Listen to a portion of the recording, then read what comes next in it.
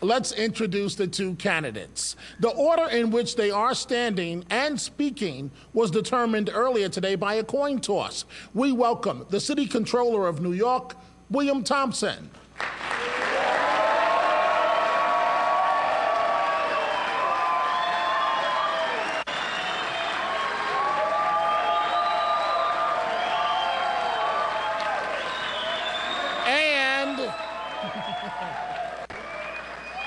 And we also welcome now the Mayor of the City of New York, Michael Bloomberg.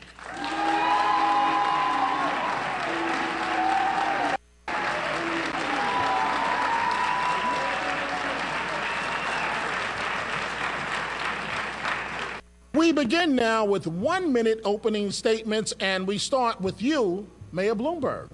Well, first, let me start by thanking our hosts for sponsoring this debate. And then also... Okay. Hold on 1 second, please, Mr. Mayor. While that situation... Just please hold on 1 second, candidates. While that situation is dealt with, we'll get to it in just 1 second. Just please, if I could ask the audience, the mayor has agreed to appear here tonight, so has Mr. Thompson, and I really believe that we should all be respectful of the mayor and Mr. Thompson in this debate.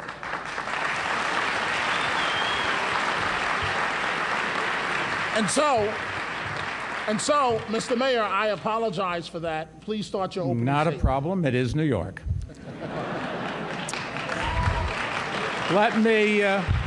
Let me first thank our hosts and sponsors, particularly El Museo del Barrio, por su hospitalidad.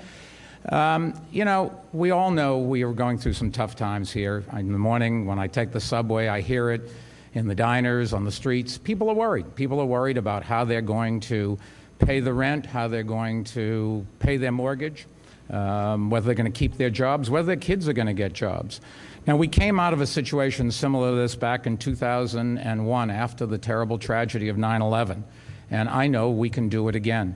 We did it then by coming together. We did it then by focusing on what's right and not looking at special interest needs. And if we pull ourselves together, we can do it another time. Today, the key is to focus on what will make this city better. Today, the key is to pull together. Today, the key is to improve education and build affordable housing. We've come too far. We've brought crime down to record lows. Now is not the time to stop. And I think if we don't bow to partisan politics and to special interests, the best days for New York are ahead. And I'd appreciate everybody's consideration November 3rd at the voting booth. Thank you, Mr. Bloomberg. And now we turn to you, City Controller Bill Thompson. Buenas noches a todos. Good evening, Dominic, to you, to the panel, to New York One, and to the Campaign Finance Board for the opportunity to have this debate tonight. I'm excited by the prospect of debating my Republican opponent face to face the way that it should be. I am disappointed, though, that Mike, you've chosen to spend close to $200 million to distort my record and to be able to rewrite history. You know, I've opposed tax increases, rent increases, I've opposed your MTA increases. But still, as mayor, I believe that I would lead New York City to different areas of affordability, focus on the middle class and working New Yorkers. I think that's important.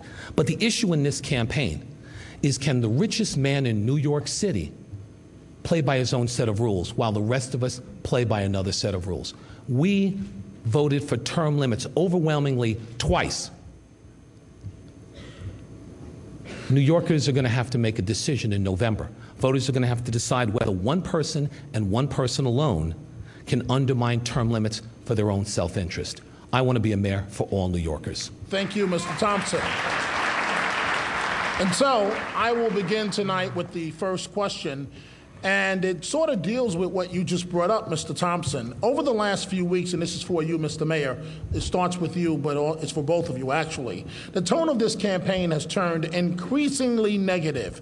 Mr. Mayor, your campaign mailings and television ads attack your opponent, something that, for the most part, you avoided doing in your re-election campaign 4 years ago. Mr. Thompson, your most recent ads have focused on the mayor, attacking him, and you recently likened Mr. Bloomberg to former President George W. Bush. For you to become mayor, don't voters have to learn to like you and not just dislike the mayor? And for you, Mr. Mayor, starting with you, why are you spending so much money attacking Mr. Thompson? Well, I'm not attacking Mr. Thompson. I'm trying to set the record straight. I'm trying to tell the people what we've done and to correct the statements of my opponent when he puts out statements that aren't correct. You know, that's what campaigns are all about. Campaigns are about trying to show the difference between the two candidates that the voters are going to have to choose from when they get to the polls. We can look at the records in the past, and we can look at our proposals for the future. When you try to compare the records in the past, you look for things where you've both done similar things, and there's one obvious one. My opponent ran the Department of Education, the old Board of Education, for the 90s, and I arguably have run it since 2002. When he ran the Board of Education, schools were much more violent. Graduation rates were 50% or below. Test scores were much lower than they are today, and in fact, there were groups that always tested poorly and nobody tried to do anything about it. That's his record. And you can compare it to what we've done, where the schools are safer and there's less disruption in the class and test scores are better and we're able to attract lots of good teachers and we've built a lot of classroom spaces and reduced the cost of construction. I think it's fair to say that people understand today the schools are a lot better than they were before. And if you're going to look to the future, comparing what we've both done and the same thing in the past is as good a ways to do it as any. That's what a campaign is about, and that's what advertising is about, and that's what the debate is about. Thank you, Mr. Bloomberg. Mr. Thompson. Well, Dominic, I think that I've spent my time campaigning trying to point out the legitimate differences between Mike Bloomberg and myself. That's what I've attempted to do. The mayor has spent an obscene amount of money to distort my record and to try and rewrite history. The truth is, when you start to look at so many instances, the Department of Education, it's ironic that the mayor would talk about the education system in the past, if only because he talked about mayoral control, because he pointed out under the old Board of Education, no one was in charge. The mayor, the board, the chancellor, so many people were in charge. No one was in charge. So it's ironic that he would try and distort facts and information, try and change the past to say that I was the person who was in charge of the Department of Education or the Board of Education. Nothing could be further from the truth, and it is unfortunate that the mayor has attempted to spend this kind of money to distort my record and really to attack my integrity. Mr. Mayor? If he believes nobody was in charge, why didn't he try to get control? The bottom line is he did help us get mayoral control, which he was against and then said he was in favor, but it really didn't have any control the way he wanted to do it. But we got mayoral control as much because when he ran it, the schools were terrible. And the public and the legislature said, no mas. We're going to finally fix this system. And that's how mayoral control got enacted. And if he wants to walk away from what he did, the bottom line is the schools were much worse then.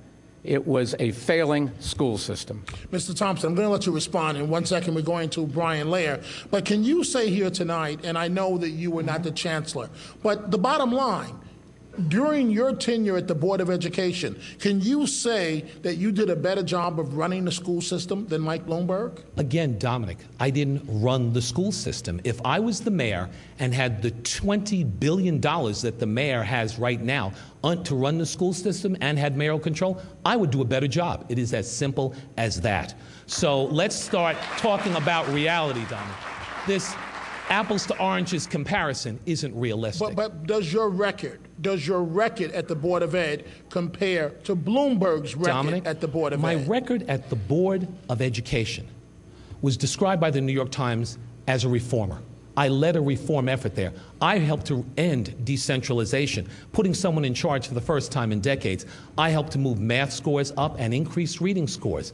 Did I do a good job? Is it a record that I am proud of? Yes. At the same point, it is an apples to oranges comparison, and one that the mayor likes to make because it really isn't accurate.